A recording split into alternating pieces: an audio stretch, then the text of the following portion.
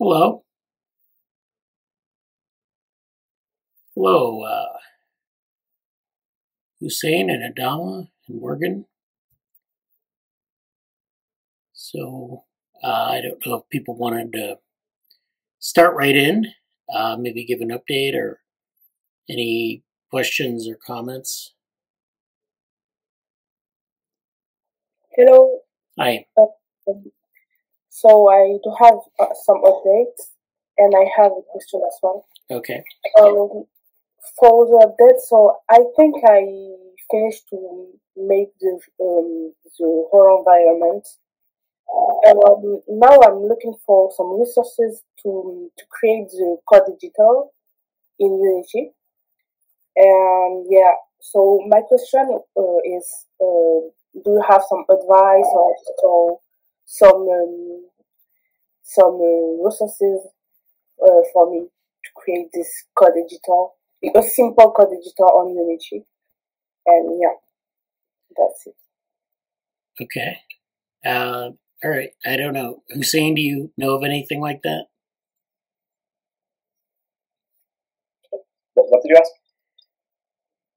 I think. Okay.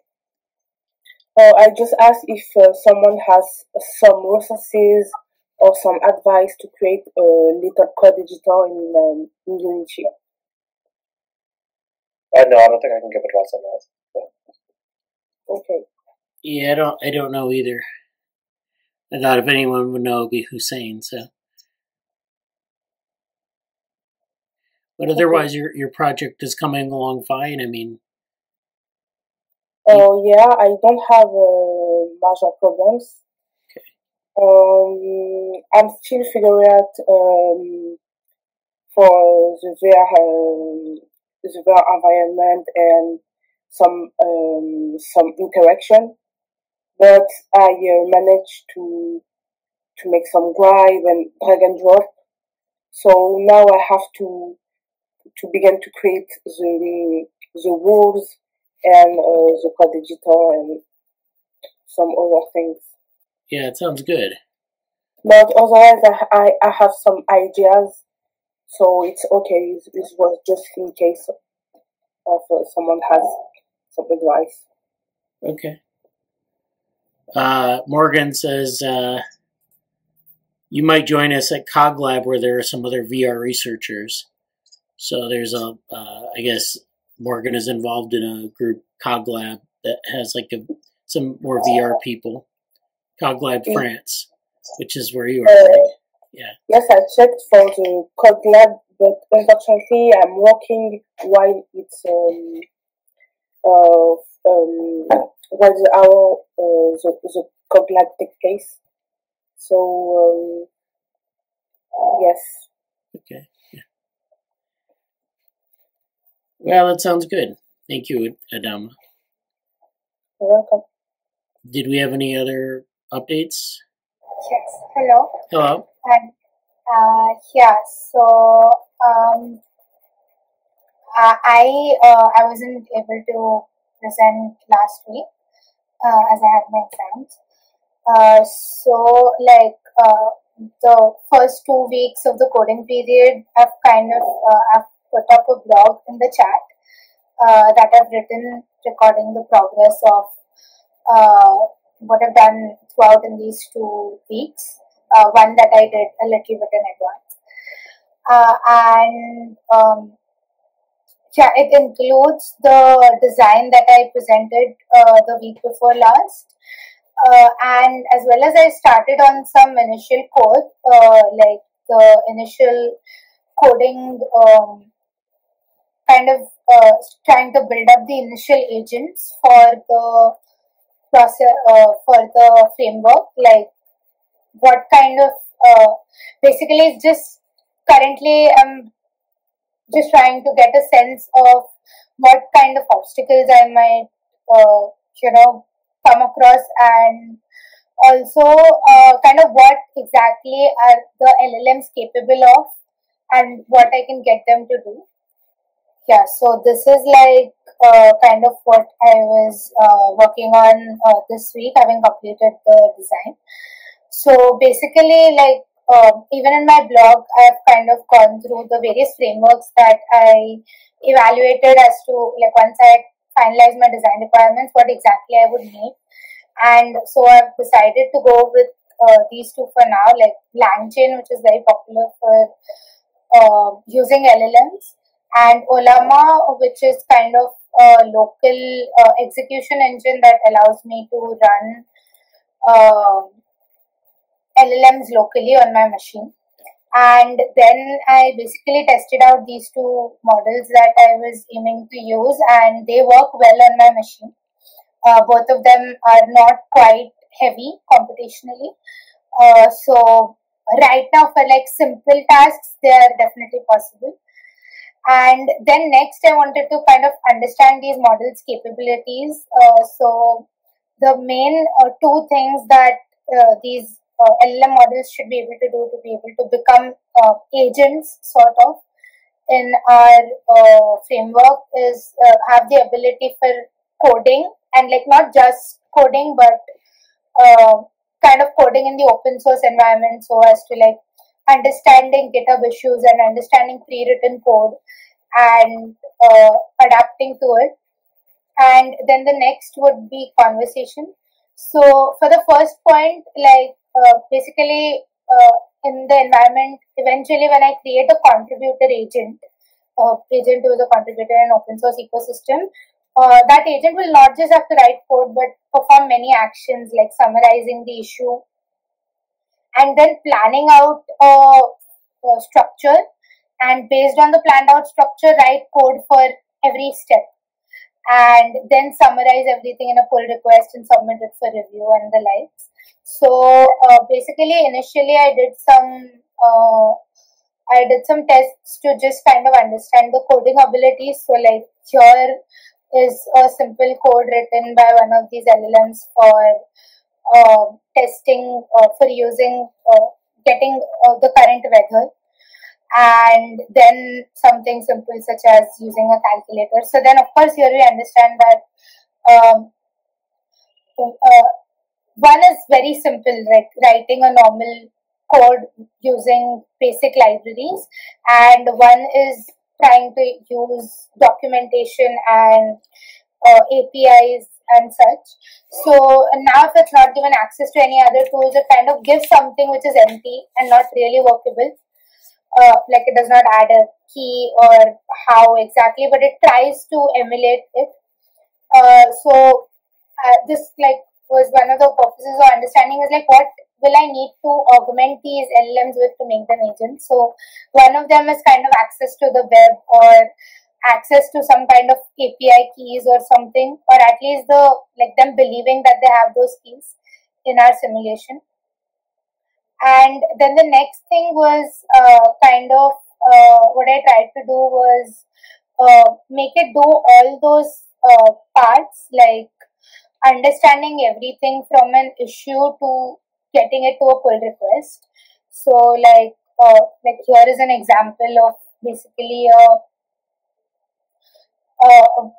what a sample GitHub issue might look like, and then like I asked the LLM to basically go through everything, summarizing the issue, planning out an approach step by step. Now, of course, this is a very high level issue where it just says create this. So such its steps are also high level where it says choose a web framework and implement this and implement that. Eventually, these should using prompt tuning, which I've already implemented a bit, but basically trying to get it to hone into like specific things, like say designing something or writing the code for something. And then what I basically implemented was that for any of these steps, whichever steps require code, for those it can call code. So what it has done is written like two functions over here.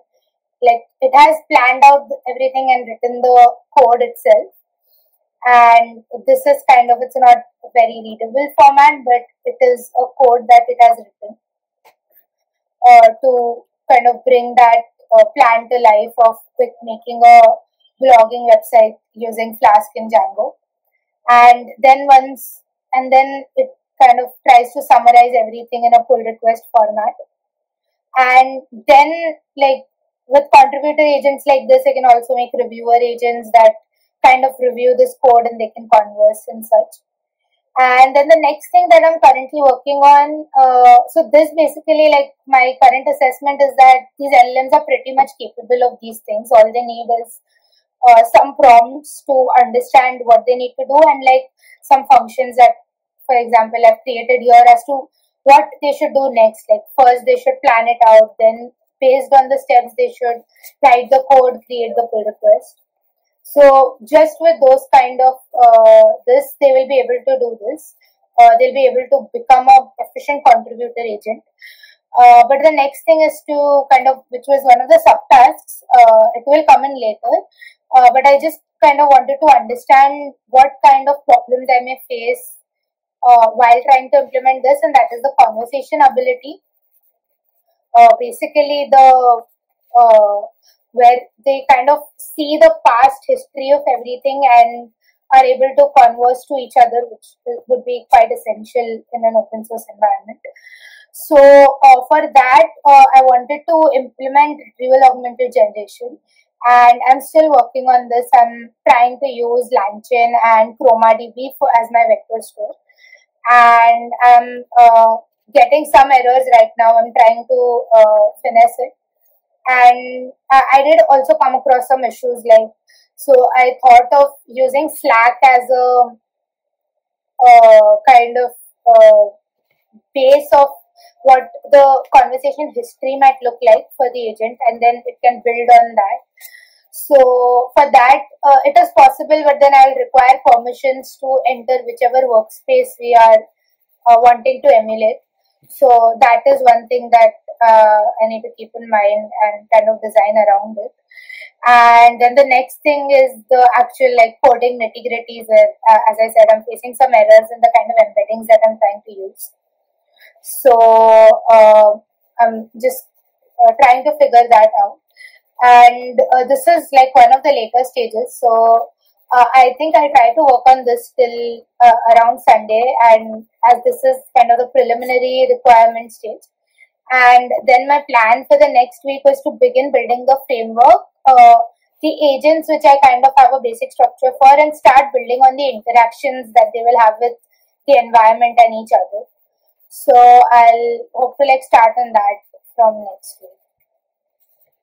And yeah, if this is like, well, if I can get retrieval augmented generation to work right now, it'll be great.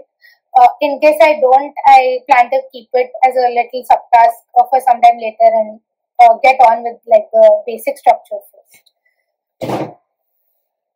Yeah, that's great. Thank you for that update. So you're using Olama for your LLM, and you're also using LangChain. What's the difference between the two? Wasn't sure.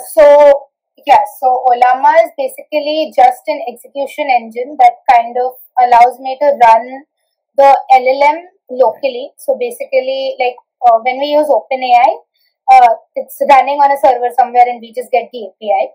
Here there is no API involved. I have the weights and the model, and it is executing on my local machine. So what Olama does is it just like kind of bundles everything up very easily. Like ideally, if I was to run a model, any machine learning model, I would have to execute it via PyTorch, get the weights and run it.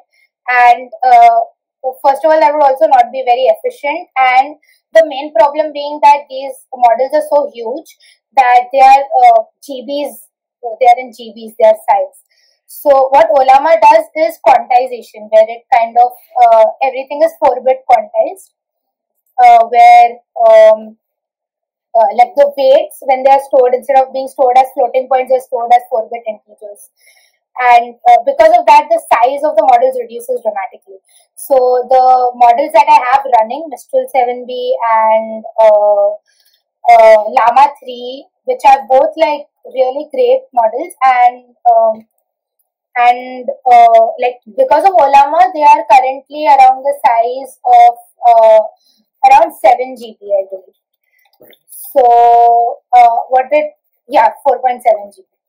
So it is because of the quantization, it is allowing me to get almost the same performance but running it locally. And LangChain, whereas is just this kind of framework, it is originally built to allow operations like chaining operations using LLMs. Basically, like once it does this, then it can do that kind of. But I'm not exactly using it for that purpose. My main purpose of using it is a lot of features that are implemented in various papers, like even something that the generative agents paper came up with, which was like a weighted vector store retriever. LangChain has specific implementations for that. So using LangChain, all I can do is tell it that use this model that I have hosted locally. What it like when I host this model locally, all it does is makes a localhost API and pushes the answer there. And then, so that is one of the reasons I'm using LangChain to kind of query this localhost API that I have via Ollama. And the second reason is for its various features, like all of these imports. So it's basically its integration with ChromaDB, which is a vector store, which is there to keep embeddings. Like once if I want to, since the whole reason I'm planning to use retrieval augmented generation is if I want my LLM to know all the past context in a conversation, it becomes too much to give it in its initial prompt, which consists of something called context length. I explained this a bit in my blog as well. So most of the models that I'm using have a context length of 8,000 and the maximum I can go to is 32,000. Whereas all these other papers that I'm referring use GPT-4, which has a context length of 128,000. So there is quite a huge difference there. And because I don't have the luxury of that context length, I have to use a retrieval augmented generation, which is basically kind of storing everything in a database instead of giving the LLM that in a prompt, and telling the LLM that according to your query, whatever you think is relevant, query that database. So for that, it is stored in embeddings in a vector store. So that is ChromaDB. So what LangChain has is these easy integrations with all of these different tools that I want to use.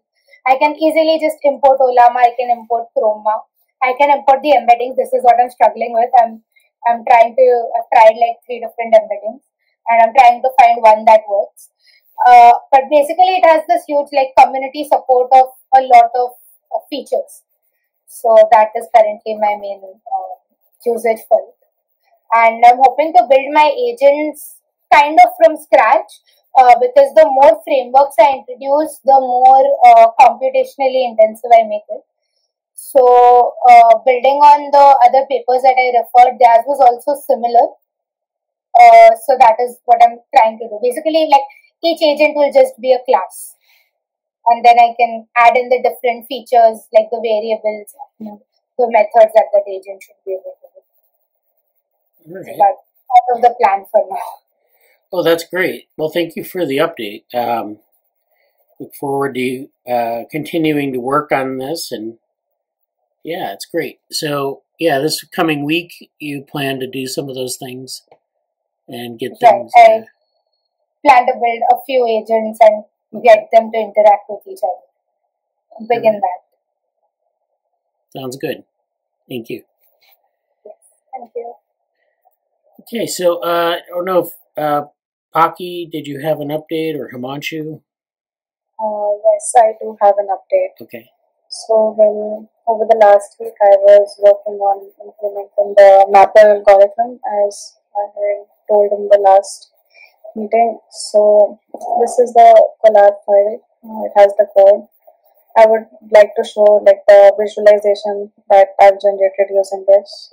Okay, so I use basically like the code from Himanshu's TDA persistent homology method, like for pre-processing the data. I'm using the same data set. So here I've generated 4 different type of HTML. Like one is like normal, it will show just the nodes. This one shows the nodes with color functions. This one has node color functions like mean, standard deviation, median, max, and this one has a combination of both. So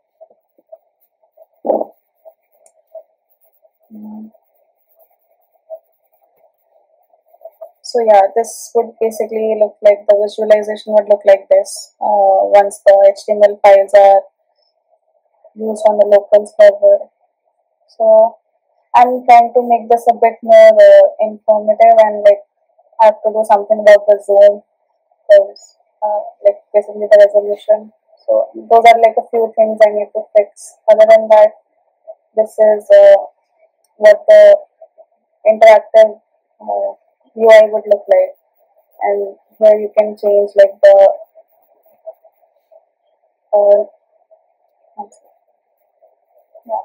so like the purple color, it shows basically it's like in standard deviation format now, and you can also get like the summary of the model, like the node distribution and all that. So I'm planning on making it a bit more informative, like what everything means. Right. And so yeah, so I think this should be done soon, and for the next week I'm planning on beginning with the graph neural networks, because like I'll have to train the models and all for that. So I'm just gonna keep the TDA part aside for a while. Once this is complete, then I can maybe get back to it to refine it a bit more.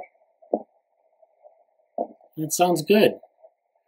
Yeah, so this is generated in like a Mathematica visualization, or what was the... I can't remember what... This is the Kepler Mapper library in Python, which I've used. Alright, yeah, okay. I remember this from last summer with Himanshu. So that's why. Yeah. No, it looks good. Thank you for showing that. Yeah, and of course that's mapping like a lineage tree, which is like a binary tree, to that visualization. So yeah, and then there's this tool that she's using will allow her to do that, and then that'll in graph neural networks, what you're doing is you're creating network embeddings, and you're selecting on those and visualizing those and things like that. So or graph embeddings, I guess. And so that's kind of where that's going, and so that's a good getting into the visualization part and getting the tools working and all of that. So then this coming week, what is your plan? So you're going to do work with like you said, with graph neural networks. Yeah, like the dynamic graph, growing graph that I had proposed in my proposal, like using the neural developmental program. So I'd already been working on like understanding the functions. I like kind of tune them to our requirement for our project. So I'll just get back to working on that, like where I left off, and then get started with that section. All right. That sounds good. Thank you. Thank you. Okay, so do we have any other updates?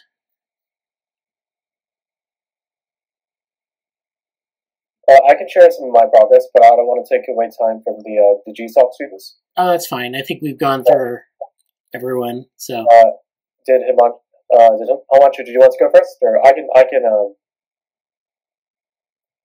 Yeah, you can go first. Okay. Because I'm not doing GSoC, so I just don't want to take time away from. Yeah. Okay. Yeah. Thanks, guys. So, yeah, thank you for the updates. Those are all really great. Moving forward with the breast cancer computed tomography project. Excuse me. Just to recap a few things. This is basically the work I'm doing under Dr. Richard Gordon, in which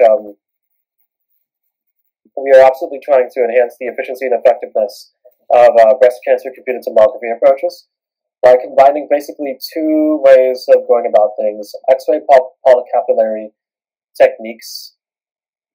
Excuse me. A polycapillary approach that we can use to channel and focus different X-rays for controlling beam intensity and resolution.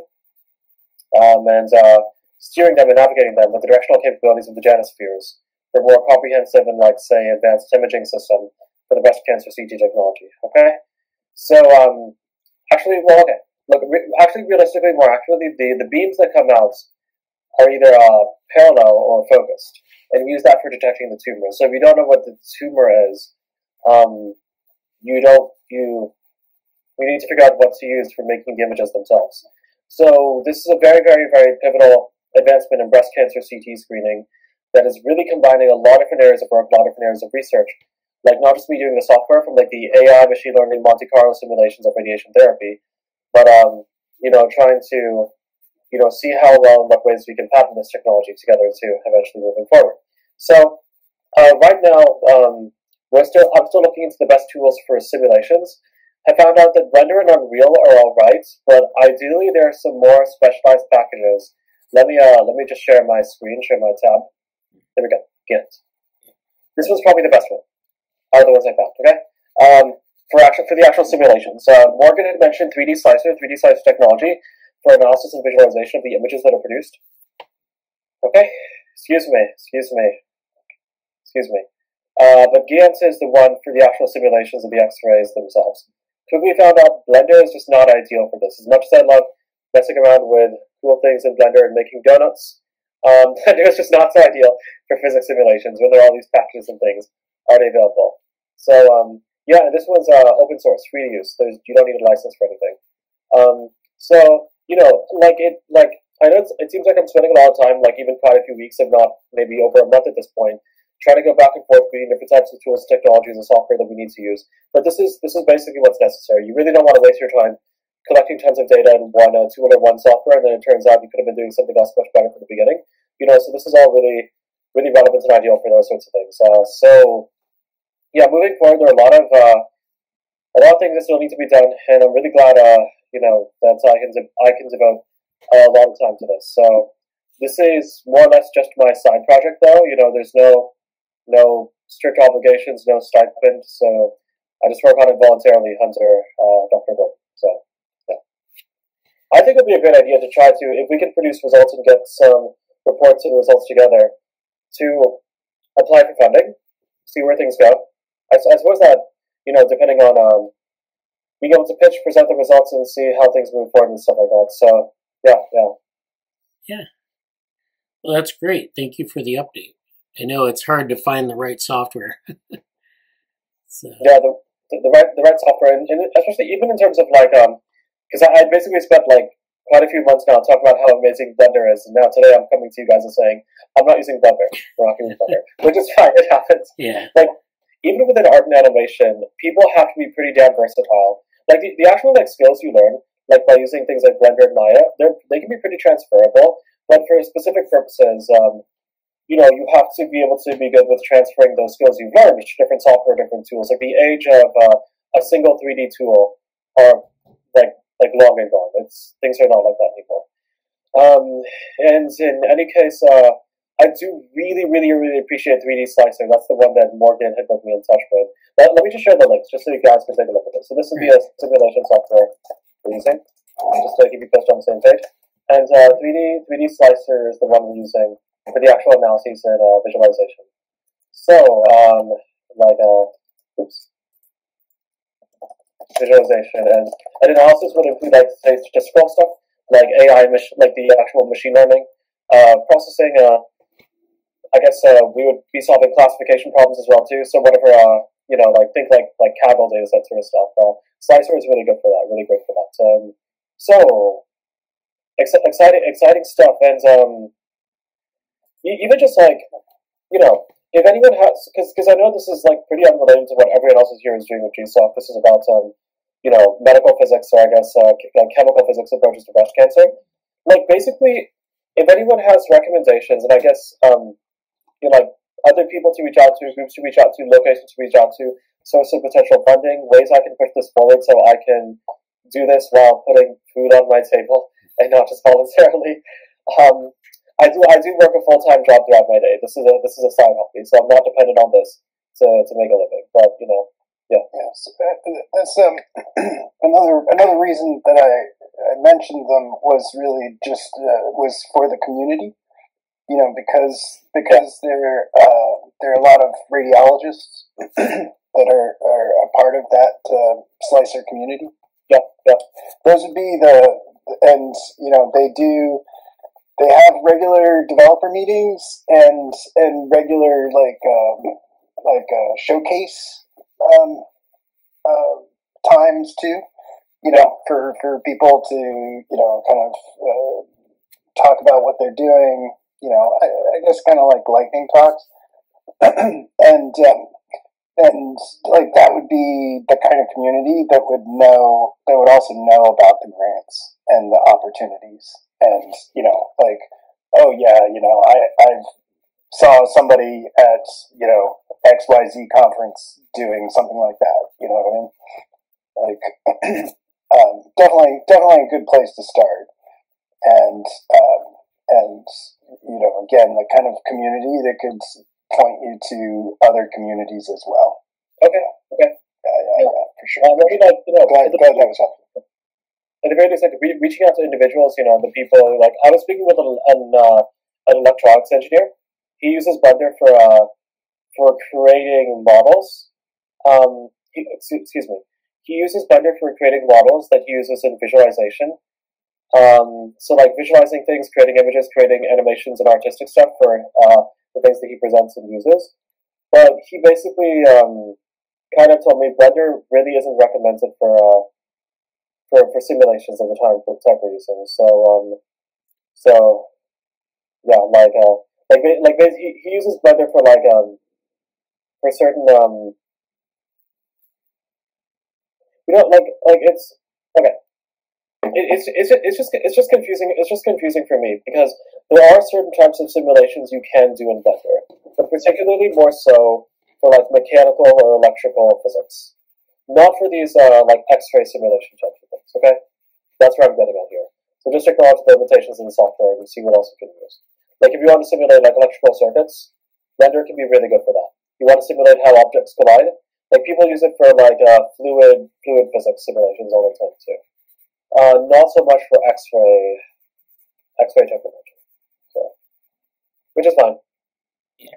We had looked into the actual ability to alter the chemical physics. So like in Blender, you could have these meshes and objects, and you can control the chemical properties. Like even simulate, say, like a fluid surface, for example.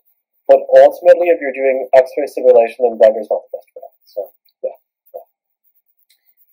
yeah. Yeah, it's always important to find the right tool and what allows you to do what exactly. Yeah, it's pretty mechanical. Yeah. Yeah. So. And sometimes problems, they don't have a software. Like in a lot of this stuff we're doing with graph neural networks, I mean, we have tools. Those tools are relatively new. And, there are other tools like for building networks and network theory that don't interface well with what we're developing for graph neural networks. So, I mean, it's kind of a matter of time before that infrastructure gets built out. But sometimes when you're trying to solve a problem, you don't have really good solutions out of the box. You have to kind of put together a pipeline or sometimes even create your own tools, although that's not always good because you have to then maintain it and figure out how to build the software itself. Yeah, I mean, like XKCD made a comment about it. It's like, oh, there are all these competing different types of tools we can use for something. We should make one that combines them all. And the only thing that happens is they have all their tools plus the one they just made. Yeah. Yeah.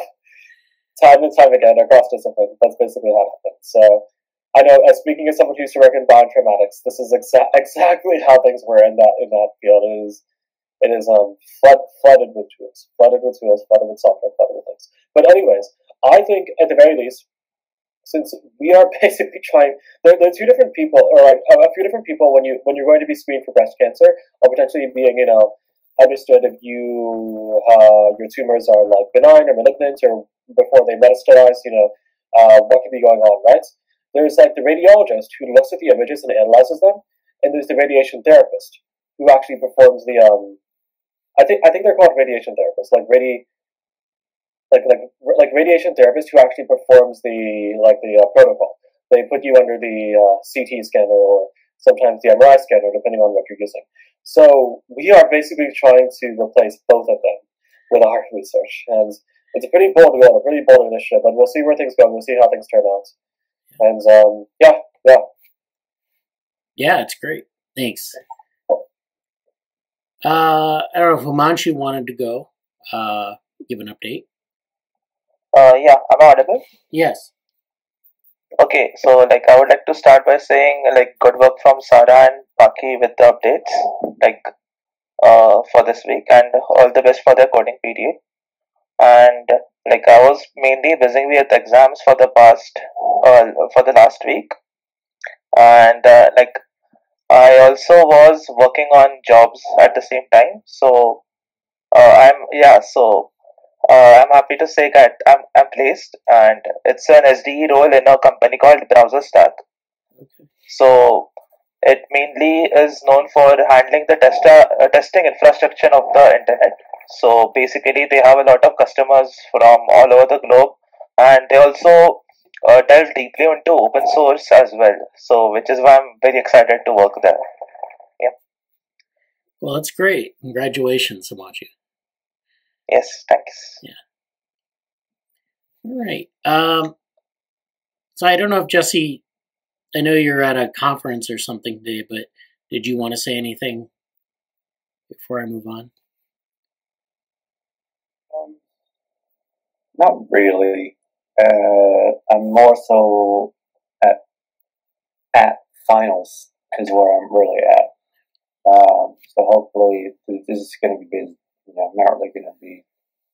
I'm kind of partially attending and passing by this other stuff that's happening here, but it's mostly finals time for myself. So hopefully after next week, I think hopefully by next time we have this meeting, I'll be done with the semester. There's one other thing that might pass beyond that, but it's mostly that. There's a lot. I mentioned the link, the Sam Gershman link, and it's not anything that we don't already know, really. But just the importance of data management. And I actually had a sort of, my additional thought is like data management's important and writing good code. And we had Sam mentioned Patrick Minolds, right? And I think that's a resource we might have talked about before, but he's one with Mirrormatch that's kind of tried to do some good stuff there. And I think I forget if it was Saturday or this meeting last week, but we had a nice conversation about sort of like meta research or like research management and I guess my only real comment right now is there's a lot more I want to constructively do in this space of like from like very like well, I don't know. On one side of the scale is sort of data management and how to writing good code, writing good documentation, writing notes, and then also like research strategy, and then like managing conferences and events in that space, which maybe is under the education banner of the lab, but also some things I specifically want to do with Joe Pro. Like there's this stuff there. Like there's materials that we can make, and a lot of things that I feel like are discussions that could be formalized or just put in other things that I'm looking forward to in the future. Because I do think I think that's a space that's really difficult to. There are very few spaces discussing it in ways that at all, if not ways that I like. So people have sort of resources about that. Feel free to put them in the Slack somewhere. I saw something about like more decentralized one of the D-side decentralized science stuff, and I was at some bio thing from that earlier today or earlier this week, and like one other thing I will mention, kind of on this same note, is like I don't know if I can easily share this or not, but I'm not going to bother to share my screen for this, but on Twitter, which I will probably always call it Twitter, probably out of spite, but I retweeted Sonia Joseph, and on May 14th, she said basically, in Silicon Valley, there's a new cult leader popping up on every block. You quickly reach narrative overexposure. San Francisco is like the Middle East 5,000 years ago, a fiercely competitive market for followers and for faith. She compared to Montreal, where she's doing her PhD work and stuff like that. And I'm mentioning that here because I really like Sonia's someone I really would like to work with at some point, just because I think she's one of the few people who's really, really, really deep in the weeds technically, but also kind of gets a lot of the narrative stuff going on, and is savvy to, like, where I'm going with this whole conversation right now is, many people are trying to develop many different things, and we kind of just had this example about, like, tools a few moments ago, but it's sort of also like tools and then schools of thought and conventions that are forming and being formed right now, and it's a really interesting, challenging, dangerous and interesting and exciting and thrilling, whatever, all these different descriptors that you want to use, because there's just so much that's not really formulated or standardized, or things that are happening that people don't know about. So I guess what's on my mind with all that is, I think some of the work is having these tools or devices or ideas connect to each other, and then also almost like a skill set for being aware or managing where they go. And it's juxtaposed to the reality, you have sort of this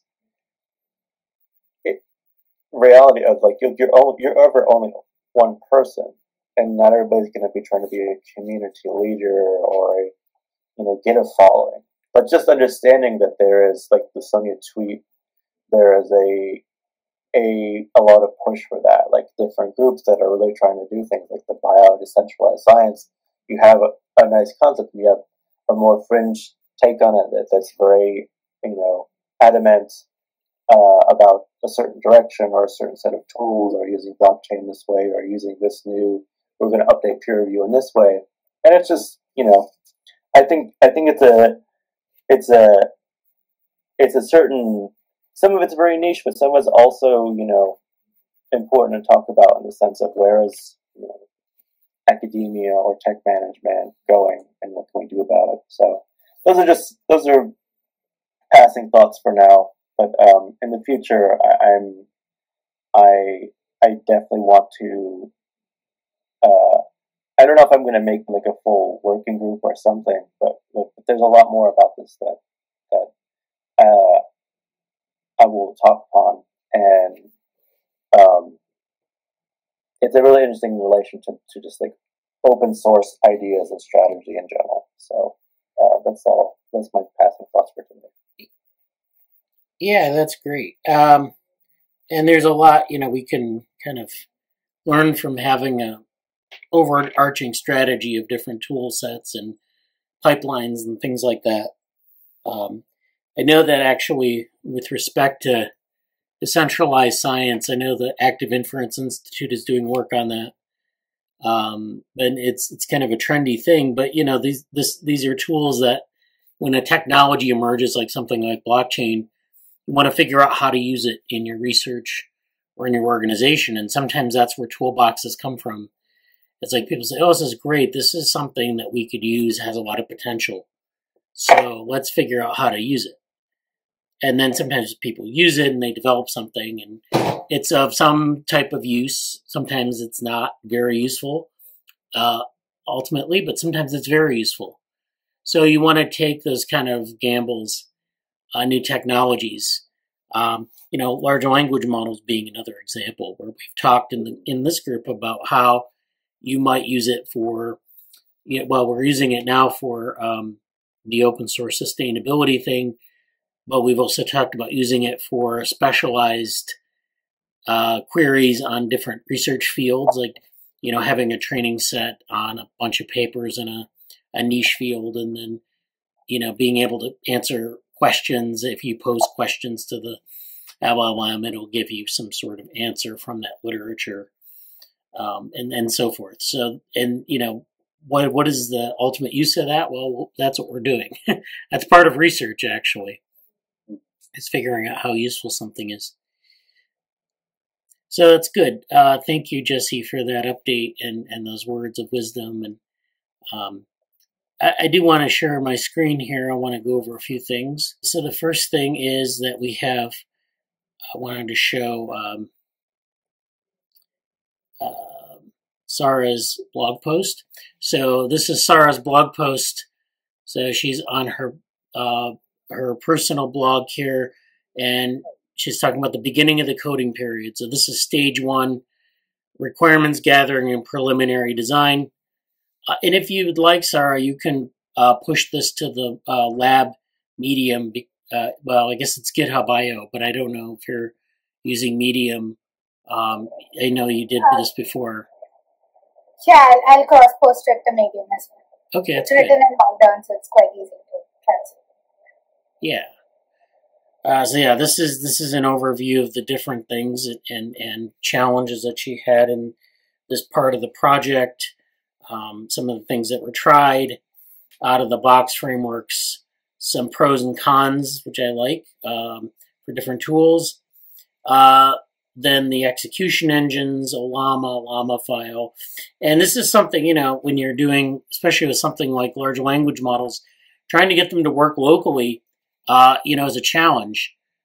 In last week's Saturday meeting, I did a demo of running Llama on a Raspberry Pi, which is a very small powered computer. And so that's something interesting, we want to figure out how to kind of run these different types of software on different types of hardware and figure all that out. So, yeah, and then we, again, the design considerations, the framework overview, and, so yes, this is good. Thank you for doing this, and please cross-post this as you see fit.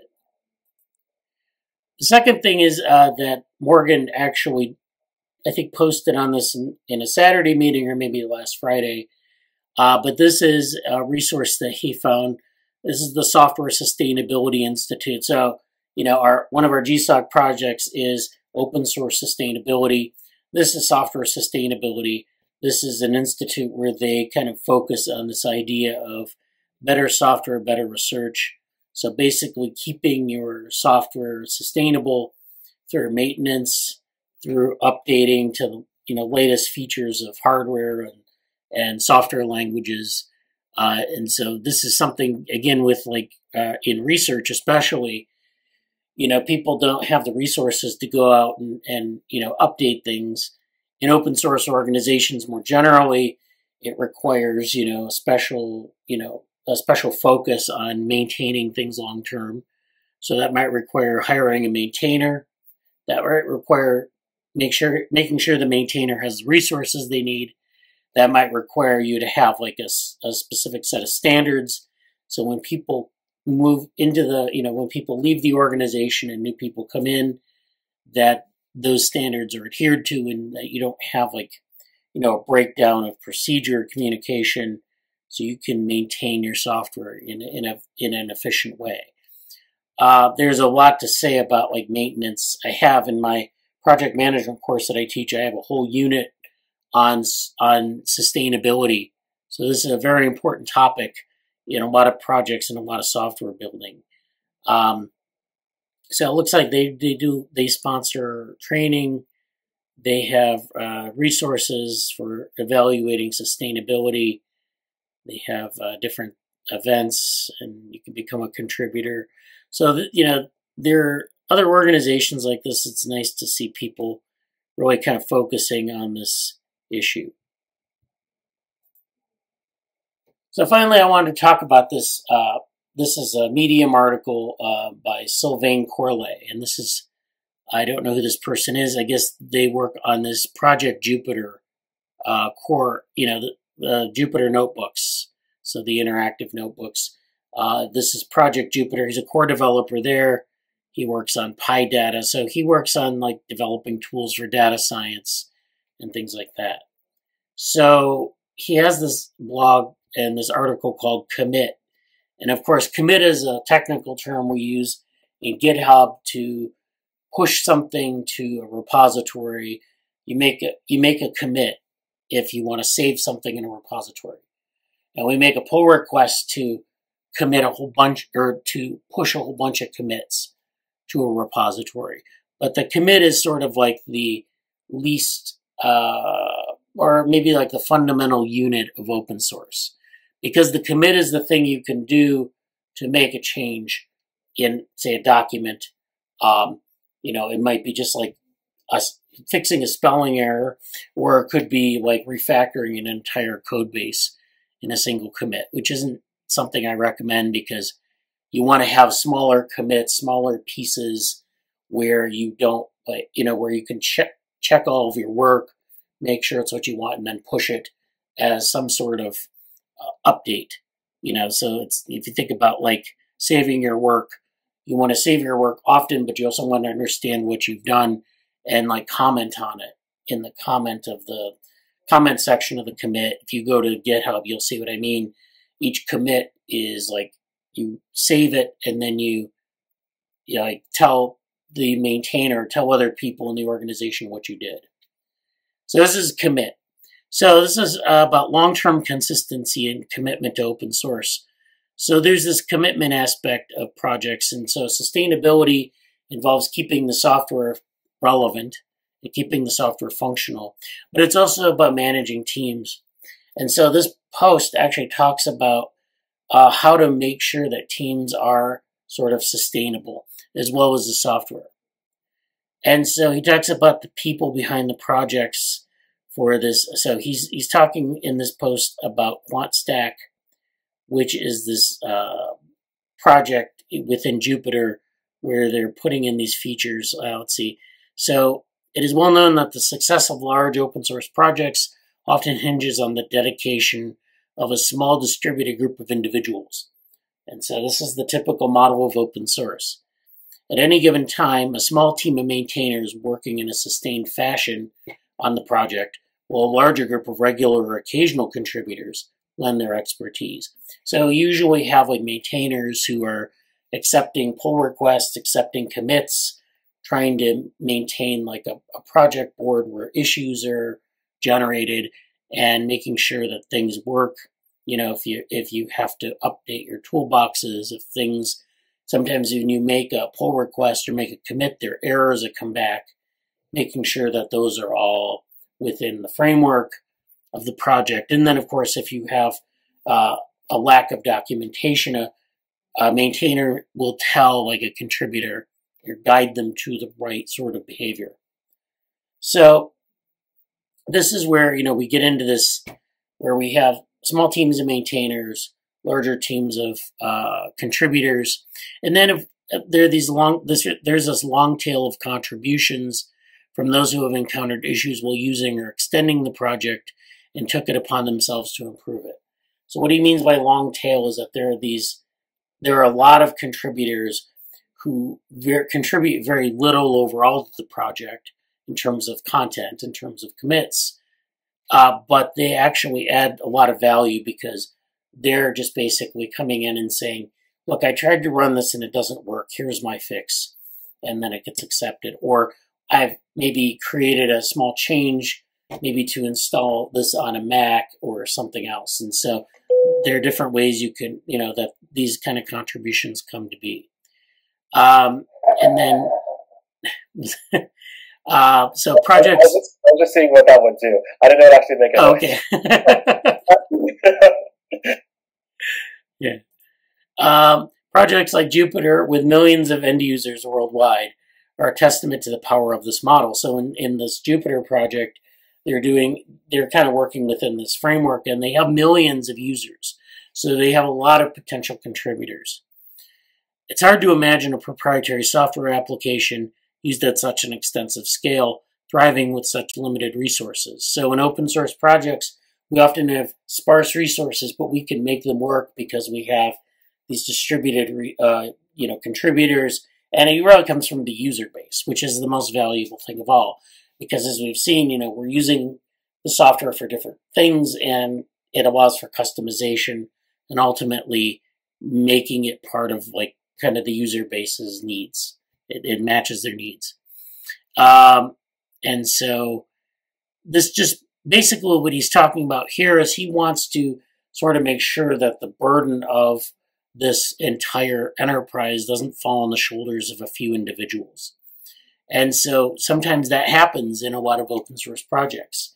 You get a case where everyone says it's someone else's responsibility, say, to be a maintainer or to make improvements to the software. And so at some point, either you get only a few people who do all the work, or no one does the work and the project fails. So he has this image here of someone rolling a rock up a hill like Sisyphus, and it's really about someone trying to make that moonshot, but then they're rolling this boulder up the hill, and they have this. They're alone in the burden. So we want to make this less burdensome for people.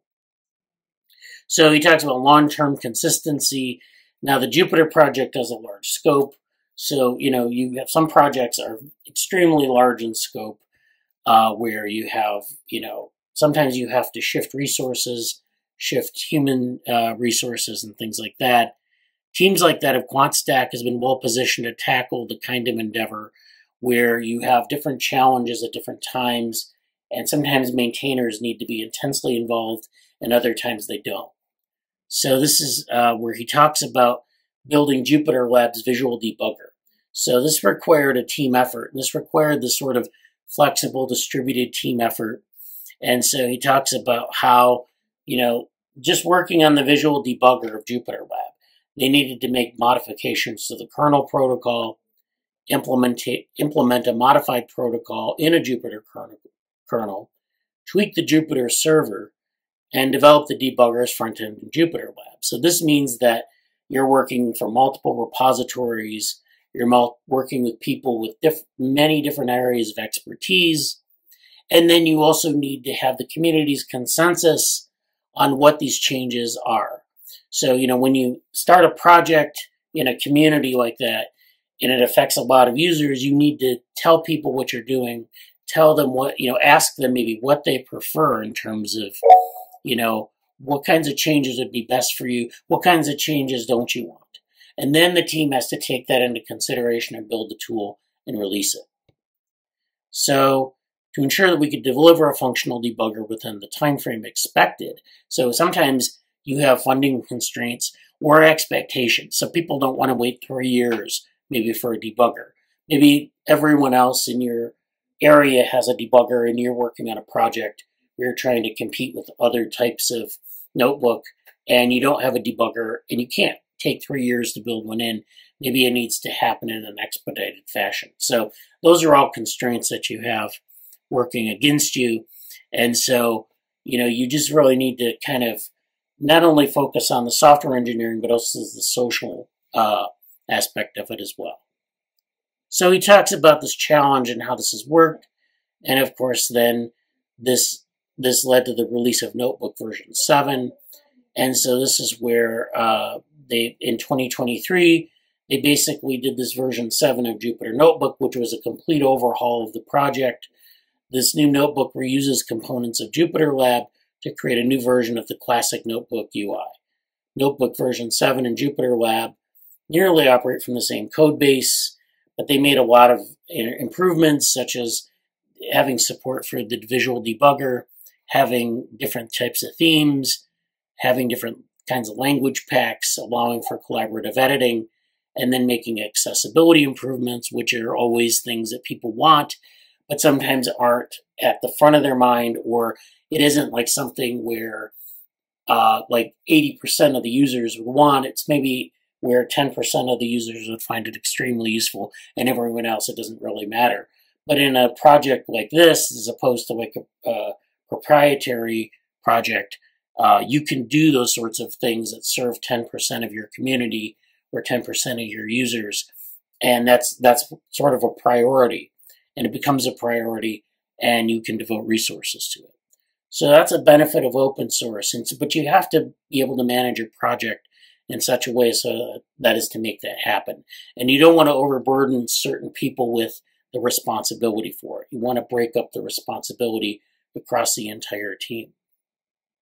So he talks about this, how, the maintenance burden has been significantly reduced with a lot of these updates as well. So you don't need to burden the maintainers down the line as the project ages. So yeah, he gets into a lot of good stuff in this article, and talking about the specific experience at Jupiter. And then he kind of shows how when you're successful in this endeavor, you end up planting the flag on the top of the hill, you're rolling the rock up, and you succeed, and you build this great thing that people can use. And best of all, there isn't a lot of technical debt or maintenance cost later on, so you can maintain this project over the long term. Okay, I think that's all I had to say on that article. Did we have any questions or comments before we go? Yeah, so one thing that I talk about with a lot of my colleagues in terms of like open source contributions is, they're obviously very valuable, a few things we talk about. First of all, a lot of us find it difficult to get work done. Like when we're in these positions and in these areas to get work done, it's basically more or less voluntary to get people to work on projects that aren't yours. And having contributions are really, really great, and they do look valuable, but it's, we'd be doing a lot of work that's voluntary and basically not compensated. Do you know, like, within the open source communities and open source, within open source communities, open source projects, open source initiatives, how we can get lots of people to basically be motivated and incentivized to get on board? I know, especially for us, even working remote projects through our startup, through our educational and technology company, no one's going to do anything. No one's going to do anything on remote work where you have people globally involved to get involved in their efforts. No one's going to do anything unless they have something that really, really, really strongly incentivizes them to do what they need to do on their individual basis. And there are a lot of difficulties with this too, especially with open source work, because it's like, well, even if I get a lot of work done on this project, if no one else is pushing it forward, where are my commits and where are my edits and issues raised and stuff going, really, too? Yeah. Do you have any, like, general recommendations how we as open source contributors, like, within our houses and doing these global projects, how we can, like, balance that or stay incentivized and motivated while, I know even with me conducting remote projects where I get people involved across the world, it's tough. Like, unless there's no contractual obligation for them to work with me. So, yeah. Yeah, I mean, it is a struggle. And sometimes it's, like I said, sometimes a lot of your contributors are very fractional. So it's like something in their self-interest they contribute, and that's it. And that motivation is just restricted to that thing that they're contributing. And it's usually something they're highly interested in. It wouldn't get done any other way. Sometimes a lot of open source organizations have a foundation, they have money, and they pay maybe like their maintainers or their maybe key contributors, people who spend a lot of time on the project. But of course, a lot of foundations have to have the money in the first place. So it's, it's like there's fundraising, there's like, keeping people's self-interest up, or at least their motivation up in terms of, is this useful to them? So then, that's where the democracy part comes in and saying, what is most useful to you? Don't necessarily say, well, we're going to drive the project based on, what we think we need to do. I mean, we obviously have things we need, but how do you want to do this so that you get something out of it?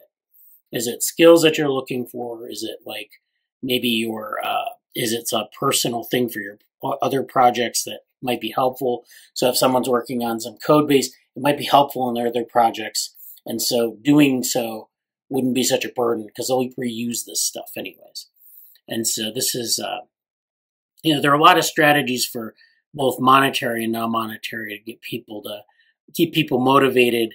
As for like people who just contribute to open source, a lot of times it's like reciprocation. So like you're gaining skills and the organization's gaining some code or something.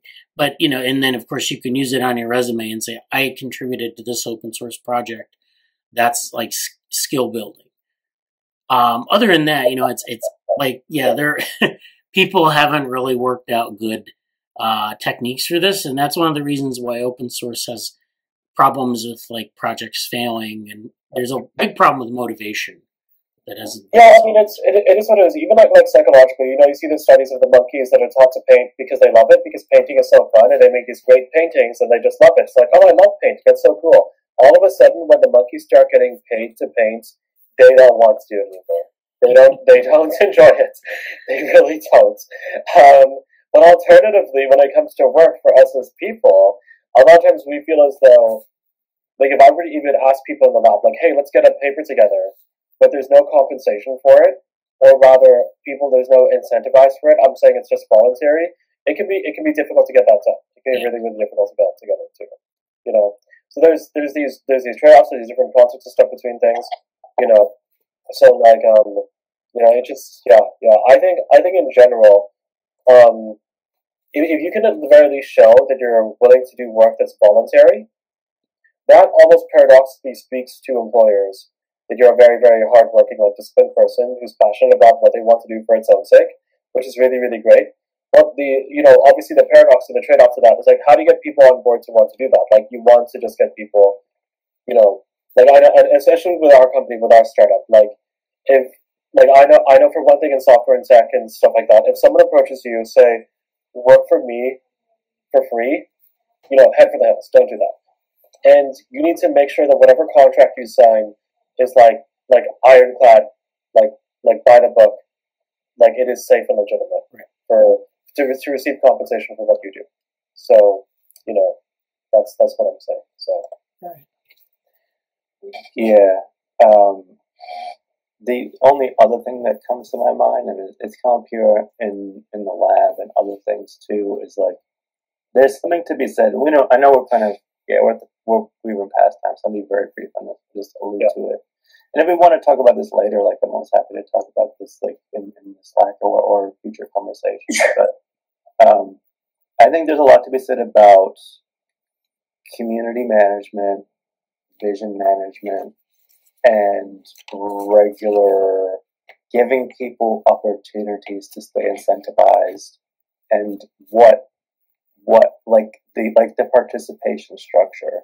Like there's a lot to be said about what we're doing in the lab or not to those ends, and other groups. But it's sort of like, I think as basically in the commit post we talked about earlier, you kind of have and there's like as a manager of it, you kind of have to. There's a lot of calculation you're doing for what someone's involvement, like how worth it is it to try to really stoke the fire for certain people or groups or projects, and how do you deal with momentum and focus? Like there's a whole lot to like just the management, and that's kind of goes back to what I was saying in my earlier comments about like there's a lot of strategy there too. And I actually, with the GoPro mentoring thing, I'm gonna develop part of a program like for mentors, or people doing the management work, not just mentees, but like that's the space that's also, I think, for lack of better terms, a little awkward to say, like that's an underserved or underdeveloped space. So it's important for sure. But I'll leave it at that. And once again, there are trade-offs with how people psychologically, view and value those things. Like if I said, just work for me for free for its own sake, no one's gonna want to do it. But like if you charge for it, people on some level psychologically will start to value that too. So it just really depends. So I know we're over time, so I don't mean to keep talking about this, but it is important. All right. Another Yeah, just like a small thing that I wanted to add. I don't know how much this plays into like actual real big open source communities, but like one form of incentivization that I have personally experienced in the sort of like the voluntary involvement in college clubs that I think translates in some level is the incentivization to kind of give back what you've gotten. Like even as Jesse mentioned, the mentor-mentee relationship. So a lot of times, like college clubs that I've been part of, there is a lot of voluntary work done all the way from the management aspects to organizing to technical without any sort of compensation.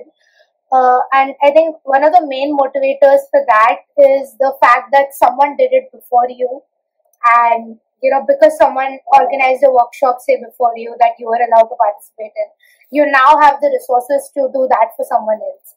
And at least in like an academic community where you're not really thinking about compensation at that because of the age as well, I think that is kind of quite enough of a motivator. So I do think it translates to open source communities in some ways, but maybe the bond might not be that strong.